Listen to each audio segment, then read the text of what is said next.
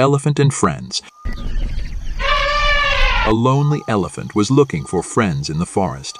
The monkey declined to be the elephant's friend because the elephant could not swing in the trees. The rabbit turned the elephant because it was too big to fit in the burrow. The frog refused to be elephant's friend because it could not jump. Every other animal said no to the poor elephant. The next day, all the animals in the forest were running away in fear. The elephant stopped a bear who said that the tiger was attacking them. The elephant nicely asked the tiger to stop, but the tiger told the elephant to stay out of the way. The elephant proceeded to kick the tiger and scare it away. The other animals then realized that the elephant was the perfect size to be their friend. Friends can be any shape or size.